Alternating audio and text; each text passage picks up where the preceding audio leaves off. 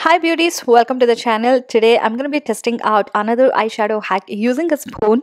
I'm very curious and excited how it's going to turn out. So let's get started.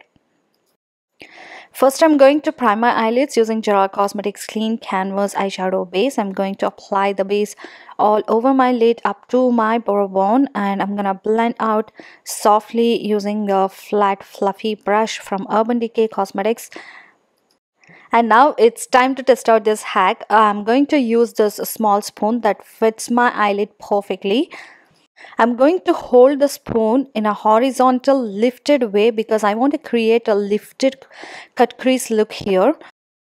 Then I'm going to pick up this brown shadow using a flat shader brush, and I'm going to line using the spoon as my guide, and I'm going to go back and forth with that eyeshadow to cut the crease. And there we have that sharp cut crease line there. Then I'm going to hold the spoon on the outer part of my eyelid to create that sharp wing. I'm using the same eyeshadow as well as the same brush. There we have that sharp winged liner there in no time. Wow. Then I'm going to further extend that liner and I'm going to bring it towards the inner part of my eyes. I'm using the same shadow as well as brush.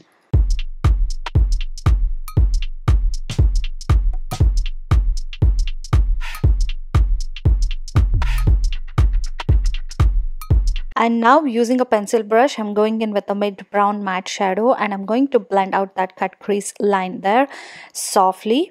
I'm keeping the blending part right above that line. I'm not dragging that eyeshadow below the line, because for a cut crease look we want that cut crease line to be sharp as well as blended on the upwards, because we are going to fill with any eyeshadow below the line, or you can also leave it that way.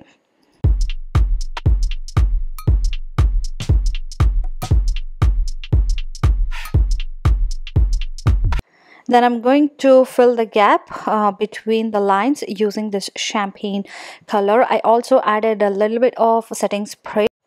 You can of course choose any color of your choice, or you can also choose different colors to fill in the gap. Here I'm using a champagne shimmer shadow. I'm just sticking on to some neutral shades.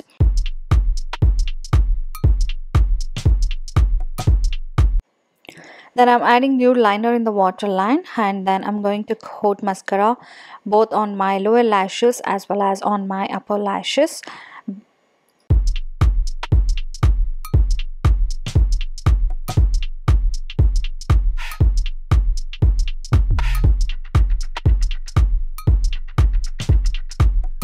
And there we have the finished look. This was really so easy to create this cut crease look, you guys. It took, I think, a couple of seconds, to draw that cut crease line as well as the winged liner. So easy, and I would say this hack just works fantastic. I mean, you just have to look for the spoon that fits perfectly for your eyelid to create the perfect cut crease. And I would say that it's a very easy method to create a cut crease, especially for beginners. And I just want to know, have you guys tried this hack yet, or are you guys planning to try? Just let me know in the comment section down below. I would love to read out your comments, and I really hope this video is helpful. It was really fun for me to film this video, and I'm really happy and surprised that it works. And that completes this video, guys. I really hope you guys liked it. Do subscribe to my channel if you haven't already for more such hacks, tutorials, and I will see you guys very soon. Bye.